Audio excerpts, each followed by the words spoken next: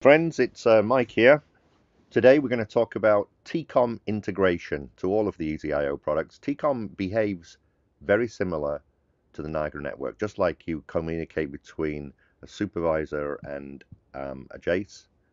You use the proprietary Fox, otherwise known as Niagara network driver, which is fine. We do the same thing. If you don't have a Jace, you can go directly from your supervisor to multiple EasyIO controllers, all talking peer-to-peer with BACnet, client and server running at the same time. You can also bring that up into Niagara in the same way that you would a Jace.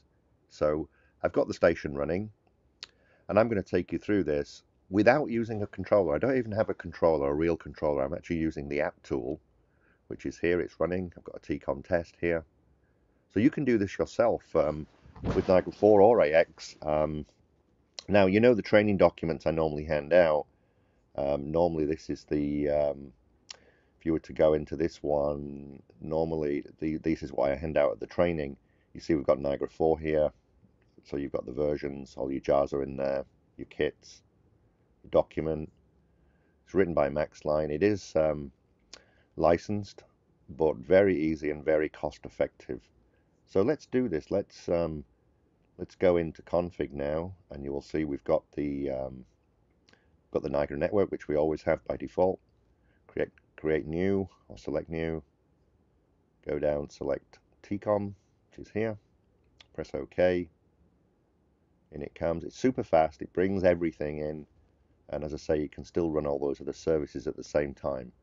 So in it comes. Straight away, there's our TCOM device from our virtual controller. Bring that in. And you'll see there's three icons. This first icon here is to discover points. The second one, this one here, is for schedules. And the third one here is for histories. So what we're going to do is we're just going to discover the points. And what we'll do is go into the schedule in the FG. Let's just open it in CPT. Remember, this is a virtual FG. And if we go to the schedule object, you see we don't have anything in it. Let's say for Saturday, we're going to make that 0700 to 2000. You'll see we have that time in there. And if I was to go and discover the points in the TCOM, let's just do that. And here they are. Just hit discover and everything comes straight in. Super fast, super efficient, and what you would only the best you would expect from EasyIO here. Okay, Saturday schedule. If I just bring that in, just press add, drop that in. See, there's the time. So I could change it from here as well. Say action set and make it now 1000 to 2100.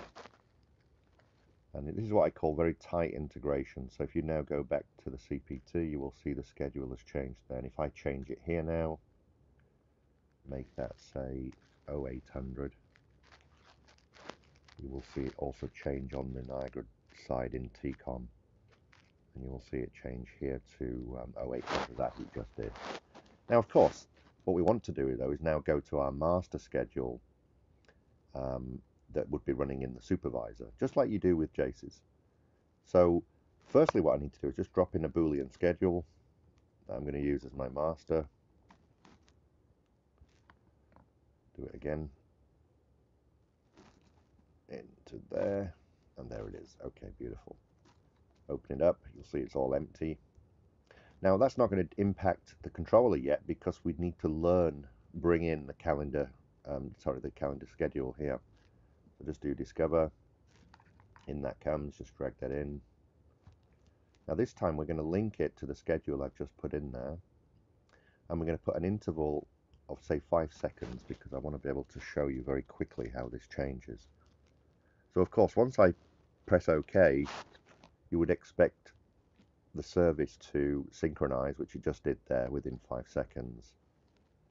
So if we go to the schedule now, because we have nothing set, I would expect that time I put in earlier to have gone, and it has. That Saturday schedule I put in. Let's try and put it in again. 0800 to 1200, and it will only last. Oh, sorry, I made a mistake there. It will only last for about 5 seconds because the master is running in the supervisor. So just wait 5 seconds and it will disappear, and there it does. Now go into the supervisor, just put some times in, say for the Saturday here. Press save, go back to here, and you'll see it come back in here. There it is. How good is that? I mean, how smooth is that for integration? Now, of course, the next part is histories. So in this virtual controller, I'm using pStore. You can actually run that in the virtual, and I've just got a ramp here running into these two. So I've got one called Mic 2 and Mic 21. So just go back to the TCOM driver. This time hit this third icon here. I'm just moving the mouse over it now. Click on that and do a discover. And guess what? The histories come in. There's Mic 2. Let's just bring Mic 2 in here. And this time I'm going to integrate this again to a very tight time. And I already have histories in the controller under the pStore from previous demos. So it will bring that into Niagara as well. It will synchronize all the histories as you would expect it to. And there it is. It just synchronized. So now if I go under histories, you will see I have a controller called TCOM integrated. Sorry, EasyIO-FG, Mic 2. And that's all the data. It's just brought all that in. And that's pretty cool, I think. I think that is really quite amazing.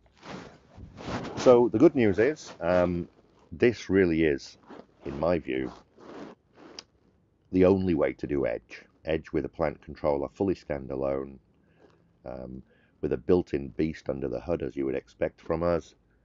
So stay tuned. We've got some really cool stuff coming out in the new year with Wi-Fi mesh.